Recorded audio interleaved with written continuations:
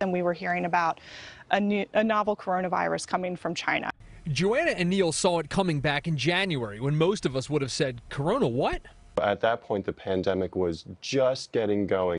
This Wilmington couple, Neil, an epidemiologist with Drexel University, and Joanna, a lawyer who specializes in Delaware public health, saw the pandemic coming and happened to have a few of these baby university books for their own young son. We have quantum physics for babies and my favorite, evolution for babies, and he really likes them.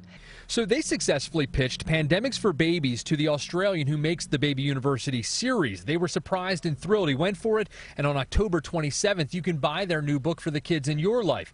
They take a pretty dark topic and make it understandable for little ones and, frankly, to adults who just need to better learn the basics. But it's not sugar-coated. So words like contact tracing, quarantine, isolation, we talk about them in this book, and we try to break that down into a very straightforward, understandable definition. Neil has actually written a science textbook, but he says writing a children's book was actually more difficult. But that said, he and Joanna have another children's book coming out, Germ Theory for Babies, that will be released later. Now you know pandemics.